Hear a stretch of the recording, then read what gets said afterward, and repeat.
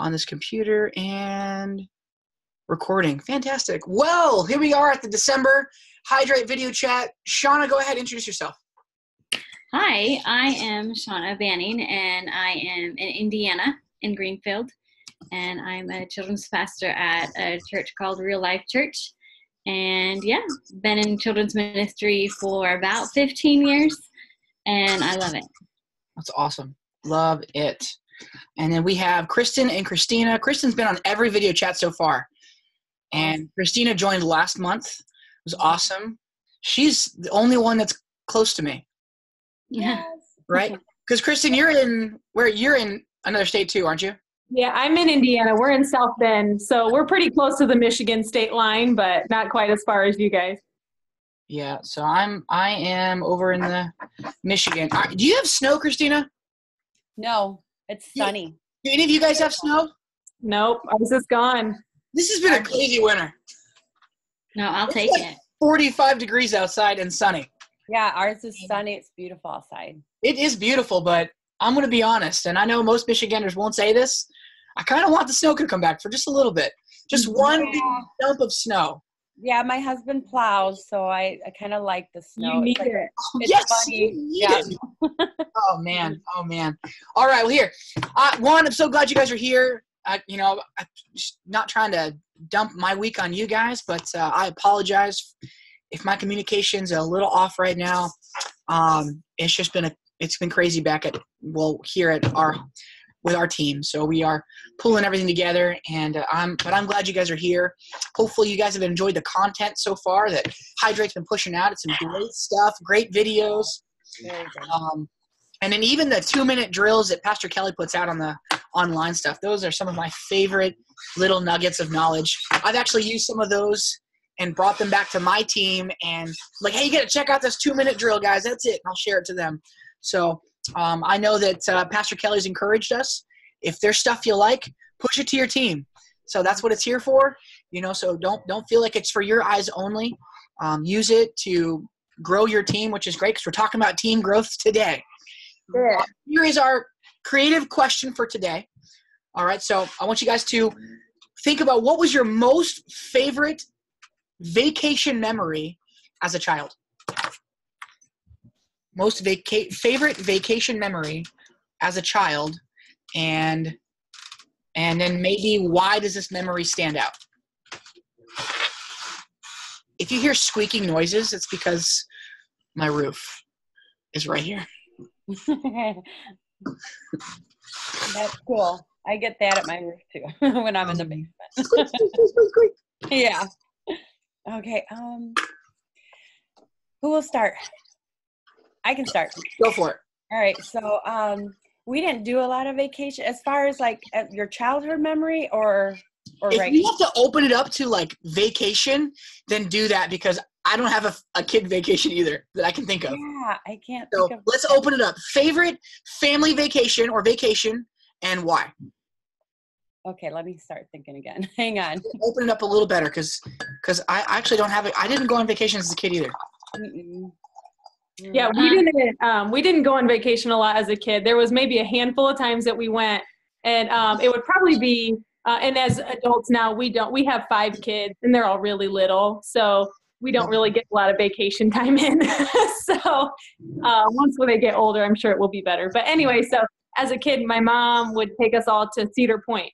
So there was one year we got to go with my uncle and cousins, and it was, I don't know, it was a good time. But it was then when, my mom and my uncle would go by themselves, and then I, as a maybe 4th grader, with my cousin that was the same age as me, him and I would go off by ourselves, and it was like, you can't do that now, which is funny, but it was just good because it was like, we felt so free and like, we can do whatever we want. We can go on any ride we want, no matter if our parents want to or not. So I would say that's the one that really sticks with me the most, but not really for any specific reason, but other than that's probably it. So the only vacation, big memory anyway, but it was good. Christina disappeared. Shauna, go ahead. Yeah. I would say just as kids, we didn't vacation a ton either. My dad was a pastor, but we did go camping a lot.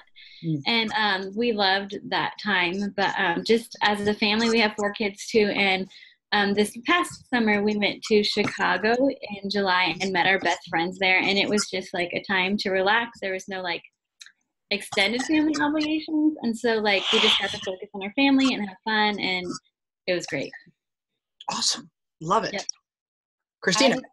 I would say I was going to go back, like as a child, as a kid, I remember going to, we went a couple times to Mexico with my family, and it was a whole different way of living because my parents lived in a whole different way. But my favorite part of going to visit our family in Mexico was jumping in the river. That's how they bathed, and that's where they washed, did their laundry and all that kind of stuff. So we did all that as a kid, and I remember it being so much fun. I loved it.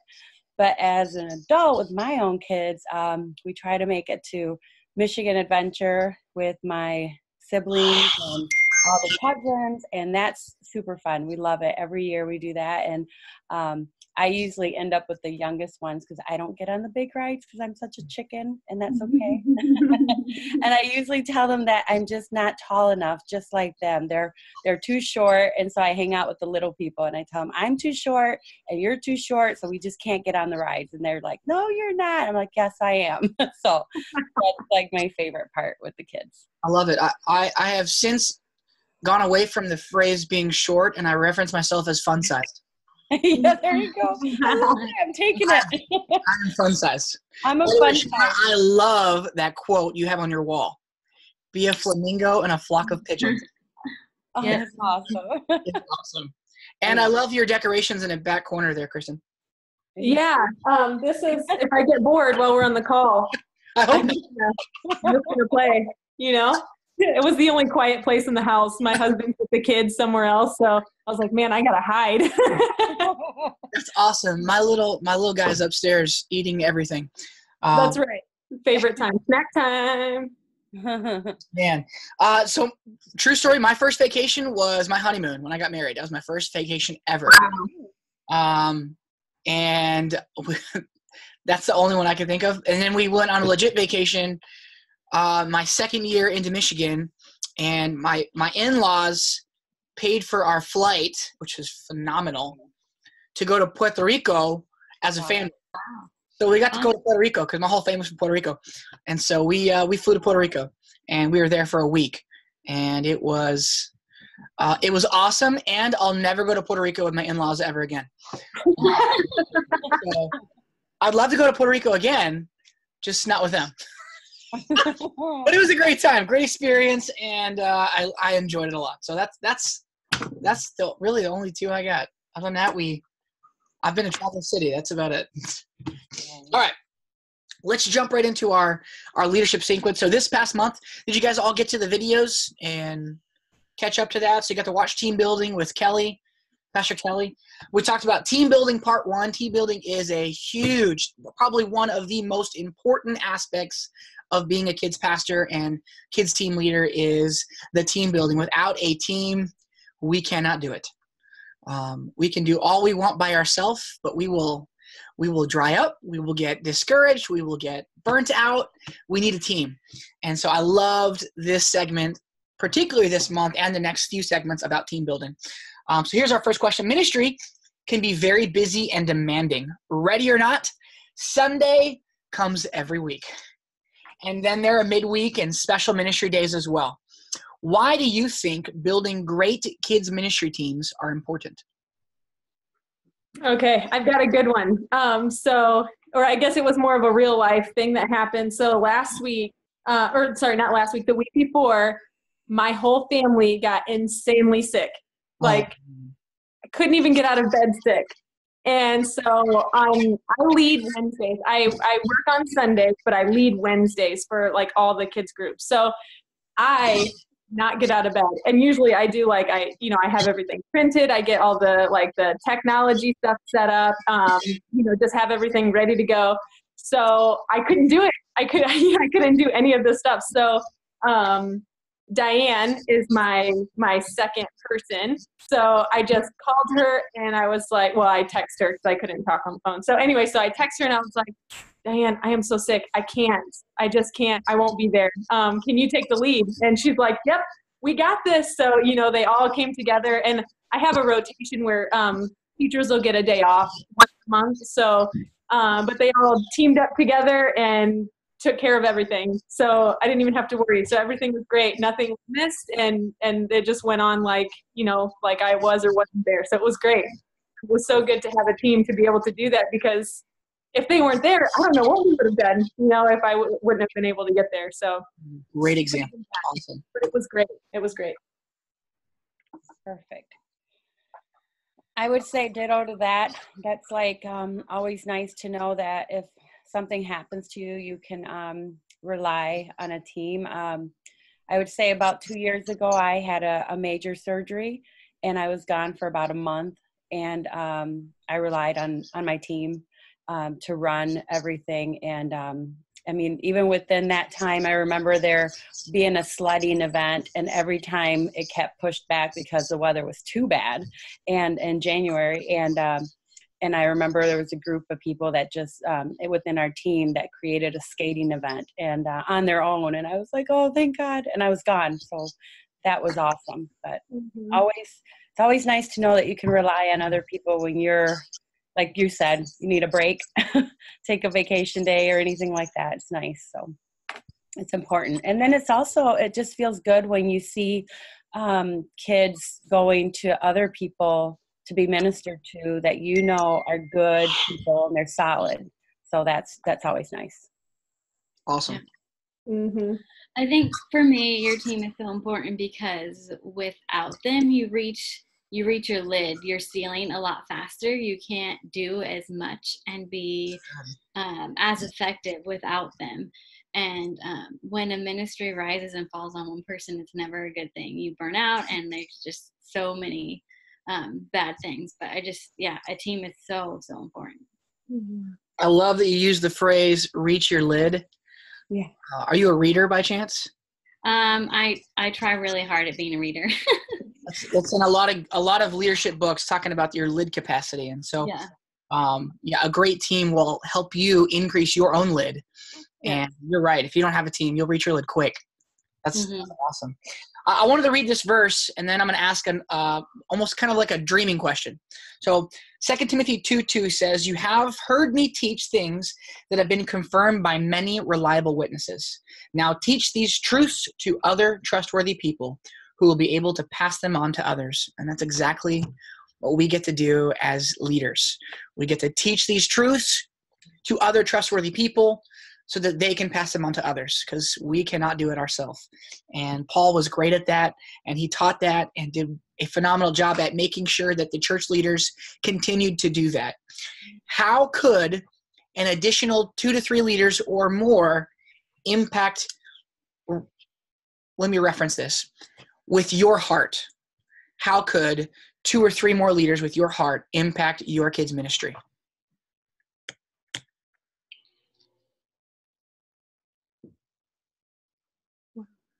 Yeah, I think, wow. Yeah, that's a really good question. If I had 2 to 3 more people, I know where I would put them, because we struggle getting men to volunteer. So for our rangers kind of struggle. So, and then also men in our Sunday big group. So I don't know why, but so I feel like even just this past Sunday, our pastor was talking about Joseph and being a father to Jesus and just how big of an impact that is. And I can tell a difference, especially on Sundays when we have, this big group of kids and there's not a strong male leader up there. They don't see the men worshiping, and they don't see the men participating. So when we have like our, 3rd, 4th, and 5th grade boys that are kind of too cool to be in there, then not seeing a man being able to do that, I feel like we're just like missing that gap where they could really be, be touched. And so, and that's really important to me, especially having all girls, because, these men are or these young boys are going to be husbands to my girls, and I want them to have that spiritual, I want them to be able to connect in that way. So having somebody to be able to show them what it looks like, that men aren't too cool to do this. So for us in our setting, that's kind of a big part that we're struggling with. So having 2-3 men in would be amazing for us. Love it. Great answer. I'm just trying to think about your question. You said 2 or 3 more people with your heart and what that would look like.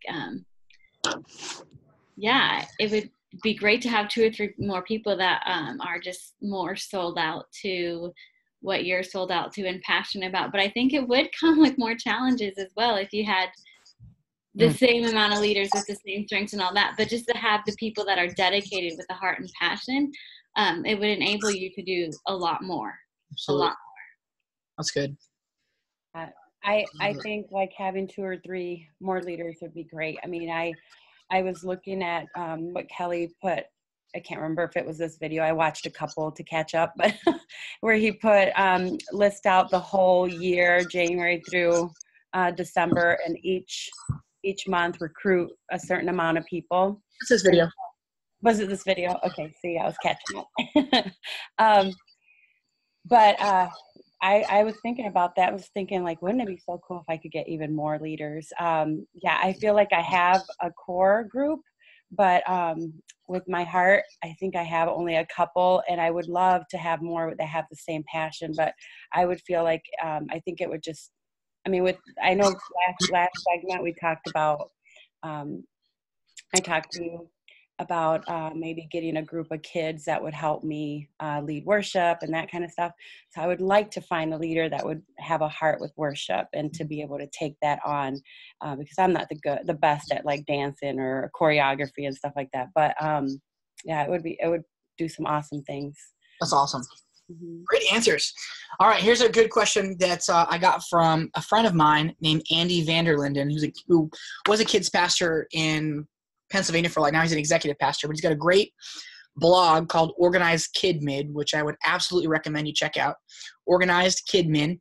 And the question is this: how many more leaders do you need to take your kid ministry to the next level? How many more leaders do you need to take your kids ministry to the next level? And what are you doing now, really is the follow-up question, to find those people? Huge question. I know, that's a deep question. Mm-hmm. How many more leaders do you need to take it to the next level? I would need a lot, like probably between 20 and 30, because we have 4 services every weekend, and so just trying to staff every service to take it to the next level, like it would like 1 or 2 obviously would be great, but like to take every service, every classroom to the next level, it would take a lot. Yeah. I can totally understand that. Yeah. Absolutely. This is like a dream big question. Yeah. And I'm sure for each of us that next level might look different, and that's okay, but what does that look like for you guys? Oh, I'd say the same thing, 20. I mean, I feel like I have enough leaders to run the classes, but I feel like I think last time I talked about like check-in, wanting a little bit more staff in that area on Wednesday nights. So I would say for my Wednesday nights, I would want like 10 more would be awesome just on Wednesday. So yeah. That's awesome. Go ahead. Listen, go ahead. Go. Oh, okay. Yeah, I was just gonna say we staffed our Wednesdays for the girls. I'm kind of almost at my dream for the girls, which is amazing because that was I know I told you the story, but it was just a huge blessing because I just I came in over the summer and started this year as my first year, but I just first prayed because last year we only had 3 women teachers and maybe 3 or 4 men. So it really wasn't a lot. And so we have a really big women's group at our church. So I just typed my heart out on a paper and put a sign up, and I went to one of the women's services and just told them what I'm doing and what I'm looking for and what I need. And I cried. So I think they were all like, oh my gosh. It wasn't intentional, but just letting them understand like why it's so important, because I feel like sometimes Wednesdays get swept under the rug a little bit just because it's not as big of a focus as Sundays can be. But, just letting them all understand that, what we need, what we're looking for. I ended up getting 10 teachers on a Wednesday night. So, and just in women's, that's not even including the men's and our rainbows, like the little ones either. So, I think, but if I were able to have more people to do more like small ministry type stuff, like outings, like to go out and do stuff, or to take over like little stuff, like sending birthday cards, or like going to lunch with the girls during school, during the week, that would probably blow them away, like, oh my gosh, my teacher from, so having stuff to be able to do that. But like I said, we're our men, like having more men up there would be awesome. But the same thing to have, because they go on camping trips and stuff. So it's really cool, but having more men to do that, I feel like would really facilitate more kids to be able to come too, at the same time. But anyway, so that it's been amazing this year so far. So I'm just excited. Awesome. This past year, probably February, March, we sat down as a team. It's just something that we've tried to do. And we wrote down, like, what is our maximum capacity in our rooms?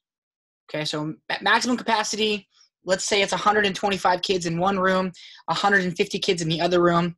That's per service. So per service, how many volunteers do we need to run that service? And then how many volunteers do we need to excel in that service? And then where are we now? Are we close? Are we far? What is our goal? And so it gave us an idea to say, oh man, we need 20 leaders per room, per service to even get to minimum. That's not even excelling, and that's if we were to, if for some reason, God just dumped 100 kids in your service on one Sunday. Are you ready for them? Like, do you have the leaders for them? I mean, just talking to God about those kind of awesome, Lord, if we're going to ask for it, we got to be ready for it. Mm-hmm. And part of that serving, part of that finding people is all part of that. I don't want to get to the point where I have 200 kids dropped on me on a Sunday and I have nowhere to put them. Mm-hmm. That would want to break my heart. Like, sorry, you got to go to your, like, what do I'll find us, sit on the floor. I'll figure something out, but we're not there. And if we ever want to get there, then we've got to be team building all the time. I mean, the biggest part of our job is recruiting. Well, one of the biggest parts for sure. I love this, something that Pastor Kelly said. He says, people need to serve the church even more than you need them to serve. Just, wow. You are really doing people a favor when you are able to get them involved in a ministry that is fulfilling. How did you grow spiritually when you began to serve? I mean, just to think back to the moment when someone asked you, hey, would you be interested in serving? Would you do this? And how you grew from that. So how did you grow spiritually when you started to serve? I look back to when I got saved at 21, and probably months into that, both my husband and I got saved in the church that I'm at as a children's pastor. But I remember them asking me if I would be interested, my husband and I, in helping out in the 2- and 3-year-old class. And we were like, we don't have kids. We're not sure. And so we said yes, because we were just like, we love God. We want to help. We want to do whatever it takes. So we went for it. And I remember thinking, like, I don't know if we were made for this, because we had a kid escape on us. We had to chase him down before he got to the sanctuary and that kind of stuff. But I remember reading the curriculum and like studying it, because I was like, I don't want to mess up. I don't want to teach the wrong thing. I don't know my Bible. But as I was reading the curriculum, I started like reading my Bible and really wanting to make sure that I was doing what was right. So, but just, I remember how I grew that way. So I love to tell people that tell me, like, I'm not sure. I always share that testimony with them and how God just helped me learn my word by preparing for class. That's awesome. That is a great testimony. Yeah. I love that. Man, very cool. Anyone else? Yeah, I'm totally with you. I was the same way. We jumped in pretty quick once we got to a new church, because the old church we were going to we didn't fit in real well. But once we moved to the place that we're at now, I started in the nursery with the little kids, and then so it was easy lessons, like little lessons that we got to do, and so that was fun and exciting, and to get them excited, but just to see the joy in their face and like to light up, because they're learning all of this for the first time. It was really cool to start getting into it. So then, as I kept doing that, then I grew into going with Sundays and that stuff. So, but really, I learn something new every single week. There's not a time, even a story that I've heard so many times, just being able to, just like Christina said, just learning it. But then, as I'm speaking to them, I'm like, oh my gosh, it's almost like a realization every week and seeing it in a different light. And especially the questions they ask. I love hearing the things that go through their head, and it's like, oh my goodness, I've never even looked at it that way. So it's great. I love it. That's awesome. Excellent. Yeah, I would just say I started to serve when I was a youth, because I wanted to get out of service, just being there all the time. But it really gave me like my own place, just a place to belong and to feel needed and responsibility. And that's when I really started to grow. Just, so I think it's great. I started in youth too, and I grew up a leader. Now kids ministry, from what I can remember, one of the very first things I ever did before I came to kids ministry is I got asked to dress up as Superman for an Easter celebration. Mm-hmm. So they bought me this Superman outfit, and I had to shave. Back then I didn't have facial hair, and I had my hair flipped over and the little dangling hair, and I came to church as Superman, and the joy that it brought those kids, I was hooked. Mm-hmm. And it was that. One, that's how God's wired me, man. I'm a positive guy. I'm energy. I love it. God just made me that way. And so to see those inspiring eyes, the wonder in their eyes, the wow. And I was a lame Superman. They didn't care. They're like, Superman's at church. They had no idea that Superman's not supposed to be 5'7". They don't know that. I loved it. And Christina, with you in the beginning, studying for my lessons really pushed me to get to know God's word even deeper. I 100% agree with that. I've got people now that I'm interested in. I want to ask to do the big God story. Mm-hmm. And more often than not, some of their responses, I'm not really good at studying the word. I don't know that I'm capable to do that. And it's just like, listen, you can speak eloquently. You can talk. You are full of joy. I just need to be willing. I will help you with the rest. That sometimes doesn't come naturally. You being able to be on stage and communicate comes naturally. The other part, we'll get that. We'll get better at that. That was a great testimony. Yeah, it's true, because sometimes I think you get people that are afraid to, if they're new believers or they've known the Lord for a while, they're afraid to speak or to share. Yeah. So, anyway. Funny side note. He wasn't eloquent, right? Funny side note, and then I'm going to ask one last question in regards to this one. Years ago, I had a friend who was a drummer, and in his 20s, 30s, and 20s and 30s, he was a drummer for a lot of really big bands in the 70s and 80s. And so still to this day, he would never tell me which band he is because he didn't want to be associated with them. But he was, he partied a lot. He did everything that they did. He was a part of all of that. And he had an eye-opening transformation. Mm-hmm. And the pastor that he was with one day asked this guy to come and give his testimony on a Sunday morning in front of the church. Hadn't really coached him, hadn't really talked him through it. Yeah. And so the first words out of his mouth were, I gave my heart to Jesus, and I bleepity bleepy and so glad I'm bleepity bleep saved. And the church their mouths just dropped. The pastor was mortified, and he learned a valuable lesson. The dude had a powerful testimony. He just needed a little work with how to deliver it. Yeah. So, yeah, man, we ain't perfect. We never will be. That's the best part of coming alongside and allowing Jesus to walk us through what we get to do, because we're imperfect people leading imperfect people, and it's a difficult but very rewarding job. Christina, you mentioned this. How many of you have a monthly recruiting goal?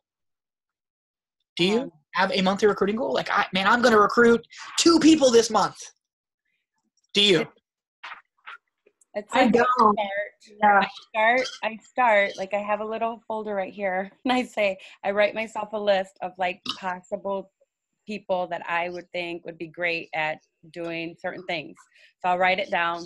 And so I'll start and I'll just kind of look at those over, but it's like I start and I don't follow through sometimes. And then I'm like, oh no, I need a teacher. Then I'm like, I'm on it. I'm starting to recruit. So I'm on recruit mode. So this training kind of helps me to stay on track. But it's like I look at my list and I look at my scheduling. When I'm looking at my scheduling, I'm thinking, okay, I know that so-and-so's struggling, and she's told me that by this date she'd like to kind of, step out of helping out in this area. So then I'm starting to think ahead on recruiting. But I would like to do what Kelly said, to put it on my, like, once a month. Yeah. I just have so many people that I'd like to recruit. There are times that I feel like I recruit people and I put them in position. I don't know, this would be a question, but like we have a 9 a.m. and an 11 a.m. service. And at the 9 a.m., I feel like our 4 and 5-year-old class, sometimes we'll have 2 kids or maybe just 1. And so then you have a teacher there with just 1 kid. And I'm like, oh, that's so hard, because it's not fun it could be fun, a one-on-one for a little kid, but sometimes it would be funner. It would be better if they had a big group of kids than they just have the one. But I feel like I recruit because it's not really needed. It kind of falls away, or the person's like, I don't know if I'm really needed. Do you know what I'm saying? Yeah, absolutely. So yeah, I'm always trying to recruit, but I would like to do it better. After this training, after this video, I was like, I need to get better at this too. So, yeah. Excellent. When I first got hired on here, it was like they wanted us to be recruiting 2 people a week, which is a lot. But so I try and get like 4 leaders a month, like plugged in, like, or like all of that, just like 4 leaders a month plugged in. It doesn't always happen. That's like my goal. That's awesome. That's a great, great goal. I love it. Kristen. Yeah, I was pretty overwhelmed when I got to that part in the training and how he had it all broken down by each month. And I I think my brain shut down a little bit, like, oh, who's left? So we do have, it's kind of new for us, but we do have like a newcomers lunch. I think we do it once a month. I'm not sure. But anyway, so everybody on staff is invited to those lunches so we can talk to the new people that are there.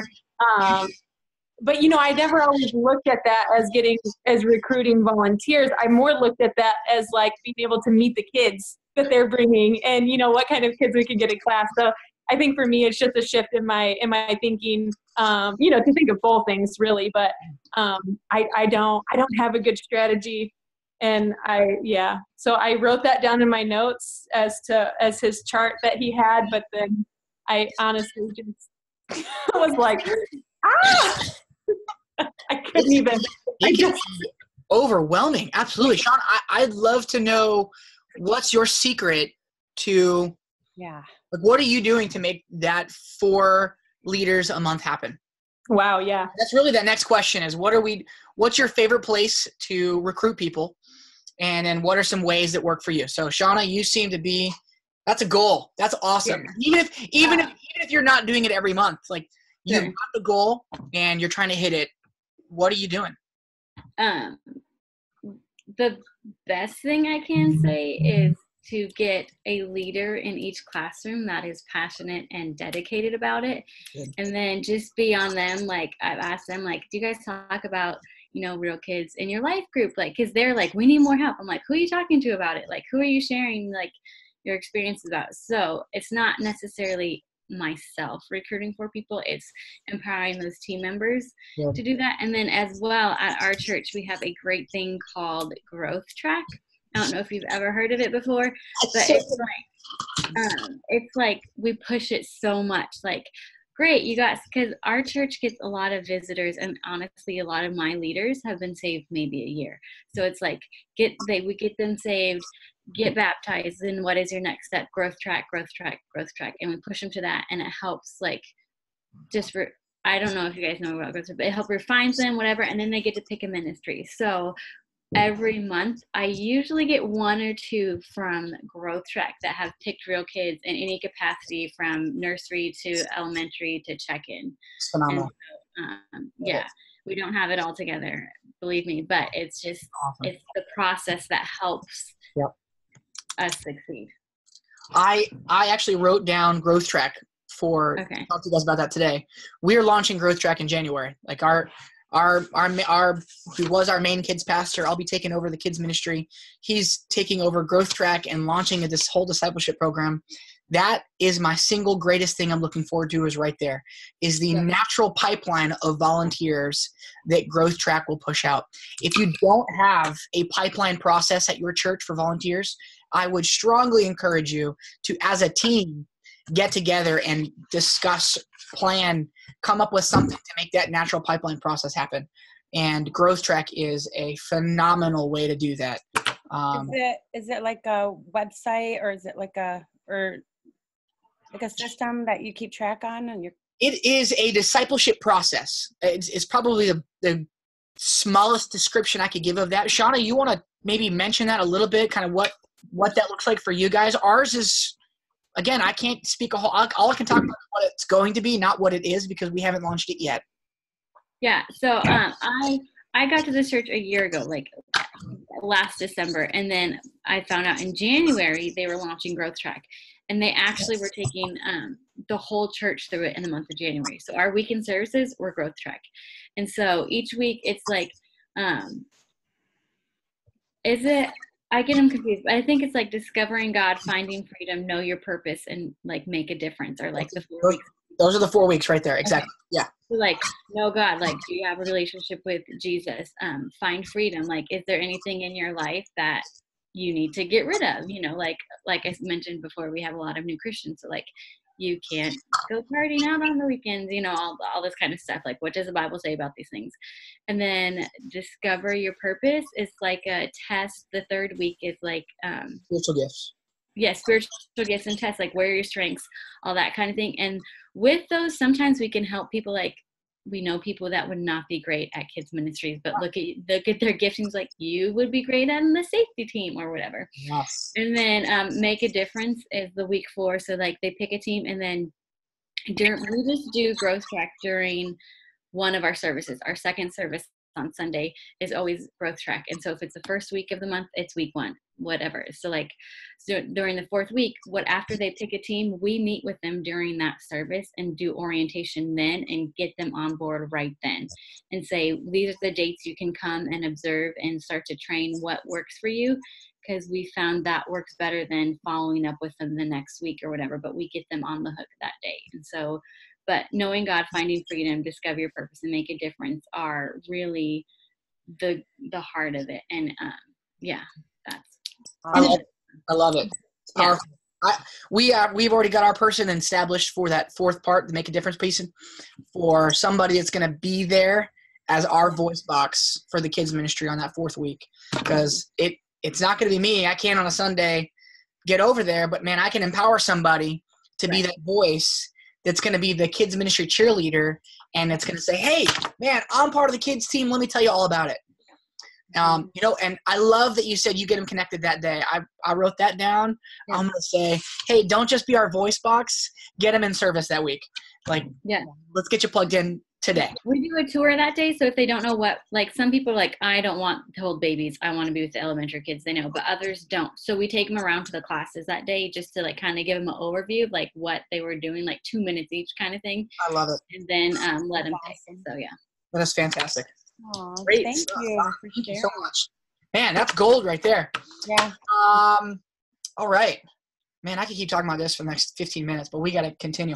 Let me add these couple things, and then we're going to move on. In Organized Kidmin, Andy Vanderlinden says a couple things about this that I love that he wrote. And one of the things was he says, schedule time every week to talk to somebody about volunteering. So, Shauna's got the growth track. One, that if that's built into your schedule, boom, I've got 2 people on my list. I'm going to make time to call them every week. But if your goal is 2 people, 4 people, 10 people, across the board, it looks like we all collectively said about 20 people would be amazing. So how do we get to 20? We've got to make time every week to find those 20 people and pray about it. Block it out, man. On Mondays from 9 to 10 o'clock, I'm going to pray about those 20 leaders and where they're going to be. And then on Thursdays, I'm just going to cold call some families and talk to some parents, invite them to lunch, invite them to my house. That's something my wife and I have started doing, is in just inviting families over for dinner. Hey man, we love your kids. We'd love to invite you over our home. Praise God, I can finally do that because it's my first time having a house. And then the last thing is invite the best. I would imagine that none of you want the worst volunteer to volunteer. You want the best. So go out and recruit the best. If you know somebody that is they are excellent in what they do, and you start thinking, man, they're just too busy. You never know unless you ask. Look in your church, in your ministry, and look who's the best in what they're doing and get them on your team. Because, man, we want the best. Why? We want leaders who are better than us sometimes because they're going to make us better. And the more we try to equip and recruit, the better our team will get. So don't just go looking around filling spots with anybody. Invite the best. Ask God to give you eyes to find the best. Invite the best to lunch. Invite the best to coffee, or whatever you got to do to get the best on your team. And it will. And then you start making that time, and soon you will hit that 20 mark. Mm-hmm. And then you'll hit 20 and be like, man, I need 20 more, because the kids keep pouring in. Yeah. Love it. It's just going to be great stuff. So, all right. 8 goals sequence. Back to our monthly goals talk. This past month, we started talking about the value of scope and sequence. Mm-hmm. And I don't know about you guys. We use a curriculum. So without using a curriculum that has a master plan, scope, and sequence as the foundation, it's often likely that it will provide a great time, but at the end, a destination may never be intended. So here's my question. On a scale of 1 to 10, how strategic are you with your teaching schedule? Okay. Do you plot it out? Do you just kind of figure out what's out there and this is the best deal this month, so I'm going to get this? Or do you think about it the whole year?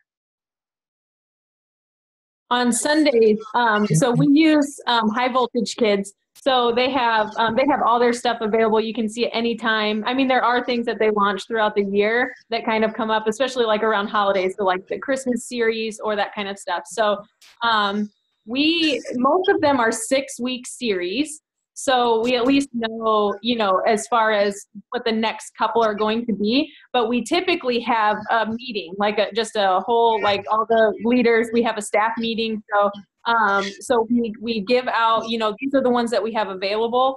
And so then we pray about it, because it tells you what they're talking about and what the main thing is. So we pray about it. And then so anybody, and it doesn't have to just be us who are like, organizing things, just anybody who's helping out, if they're feeling really strongly like, oh, we really got to do this one. So we try to facilitate it that way. So we don't have it planned for the whole year, but we do probably have 3 months or so ahead planned, but we always have curriculum available. So we're never without, I guess, in that sense. But yeah, just something that we pray about to see what's coming up. And then looking ahead to holidays, because that's something that at first we weren't really good at. So when we have like our Easter series or Christmas, we weren't always great at that. So that's gotten better. So that was a win. So love it. We are just starting a new series at the beginning of the year. It's through the Life Church curriculum. Basically, our preschoolers do it and they love it, and it's great, and they know the Word of God like more than our elementary kids. Oh, So we're switching to that, and that has everything laid out, and it does coincide with the holidays. I was not good at that, like, oh yeah, Christmas in 3 weeks, how are we gonna kind of thing, make it happen. So I'm looking forward to that. In the past, I've used curriculums that I love that go through the whole Bible, so it's not just like hearing the story of David multiple times a year or whatever. So I really like those curriculums that do that. Like, you get to talk about the judges and stuff like that. So I love it. We do the Bible app for kids, which is through Life curriculum too, or Life Church. We love it. We do it for the elementary age group, and they have a sequence that they follow, that they work through, and I just follow that. I am adding this year, however, the little buddies for BGMC. So I'm going to add that. Yeah, I'm excited. I came up with a little idea. We'll see if it works. But so I'm adding that through from January to December. We're just going to start doing a little 10-minute segment of little buddies. So we're going to add that. But then we do the Superbook curriculum in our older kids. The kids just love it. We've been doing that for couple years now, and so it runs through. It has we can do a sequence, and then it runs through again. So some of the kids will see it twice, but they don't complain about it. They love, and I feel like they memorize they know their stories, their characters in the Bible, and they also know their scripture. But I like the Life curriculum too, because the kids do memorize their scripture. It's really awesome by the end of the month. So I think we're doing good. We're plotting. We got an idea. We have a plan. I doing the same thing with the older kids. We also do BGMC work on that once a month, every third Sunday. So excellent. I Life Church. Our early childhood also does that, and I love the videos that our parents post with their 3- and 4-year-old that's got the verses down and the motions. Yeah. And they're excited, and then I'll see them in church, and they'll be like, "What's your verse?" And then they get shy. Yeah. I saw you on TV. Well, you know your verse. I love it. They are, and my son's one of them too. So he comes home because he's 5 and he's in the pre-K room, and he, again, same thing. He comes to church knowing his word. I love Life Church and what they're doing. Our elementary students, we use TrueFire, and they have a scope and sequence. We follow it mostly for our big events, like this past Sunday for our generous Christmas party. We do our own message, and so we don't use theirs, and that's okay. This upcoming Sunday, we'll jump right back on board and continue where we left off. So brief pause, and we continue. Why? Because we wanted to do an all-church kind of message in youth, in children, and in adult church. We talked about the 3 wise men. And so that was this past Sunday. So all of us talked about 3 wise men, and then made it in such a way so that parents, youth, and children could all go home on their way home and talk about, what'd you talk about today? We talked about the 3 wise men. TrueFire doesn't do that because it's only the kids. So we were trying to be intentional with that particular Sunday. I'm going to let you guys go for a little bit. I'll be back. Okay. How big that Sunday was. So that's awesome. Some things that I'm trying to build a little bit more intentionally is, and I think we talked about this in our first video chat, Kristen, and that was like certain things that I want, that my youth pastor wants my 5th graders coming into 6th grade to know. Yes. I'm so excited about that because I've been working on that, and I was going to send it to you, but I don't know. So I've got like a list, but do you have one? Did you make one? I'm working with my youth pastor as well on that same thing. I asked him some questions, said, "Hey man, we are a team and I want to work together. What are some, like, basic things that you would love your 6th graders to know when they enter 6th grade?" And so working together, and a few of those are like baptism in the Holy Spirit. If they haven't been baptized in the Holy Spirit, my youth pastor was baptized in the Holy Spirit at 7. So he's like, dude, like, let's do it, man. Let's get there. And so I'm like, yes, let's do it. And so, man, introducing it, talking about it, having those conversations, And then some of our fundamentals, like that they understand. They don't even know all 16 fundamentals by 5th grade, but to understand some of the basic fundamentals that when they go into youth group, it's not like, whoa, I've never heard this before. So we're going to be intentional in building that into our current curriculum with True Fire. So we'll use here are 5 things the youth pastor wants us to know. So when we're talking about them throughout the year, we'll strategically place those into our curriculum segments. And then my chapel team will come together and we'll build that into the lessons. So I actually have to go. I'm just going to say sorry, but I have another meeting that is button after this. But anyways. Hey, thanks so much for joining us, Sean. We appreciate you. Is there anything we can pray about? All my kids are so sick. So Oh, no. Okay. I don't want to go through another holiday with a sick family, but that's probably selfish. But we will pray for your kids. We're all going to end here in a few minutes anyway, so we will pray for your kids for sure. Thank you so much. God bless you, Shauna. So glad to meet you. Yeah. Bye-bye. Cool. All right. I think I've got 2 more minutes that I'm heading out to. Let's pray. Okay. Close it out, man. Let's just pray. Right. The last one was about positive and negative reinforcement. It's just powerful. Yeah, those are great. So we can talk about that next month, or you can check out the videos. We don't have to get everything done. I learned a lot from you guys today, so I took all sorts of notes. Me too. And hopefully it's beneficial. Also, just so you know, I'm open to any constructive feedback that you might offer me. Mm-hmm. So if you have anything, shoot me an email and say, hey, Kenny, don't do this. It's awful. I'm okay with that. You will hurt my feelings. I am getting better at this all the time, and we're all kids pastors, and we're all growing together. So anything, and if you got questions that I can help you with, I've got questions that you're helping me with. So we're having a great time. Well, let's close out, man. I'm so glad that we got to meet this month, and I am glad that you're enjoying the content that Hydrate's been pushing out. It is some good stuff. It's a great, if you haven't gone on Facebook yet, ask questions. There's a lot of great wisdom that's on that page. And Pastor Kelly is great at really getting answers quickly and connecting with people who have even better answers. Mm-hmm. So if you haven't used it yet, I'd absolutely encourage you to. Let's close off in prayer. Christine, do you have any prayer requests, or Kristen, anything? Oh. Yeah, I should have pre-thought about that. I'm so sorry.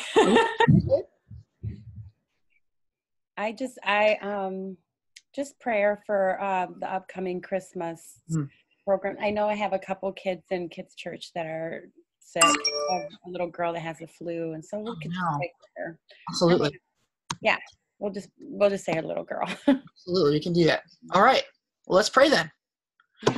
All right, Father, thank you so much for just a great group of just world-class kids pastors that I get to be a part with in this journey of Hydrate.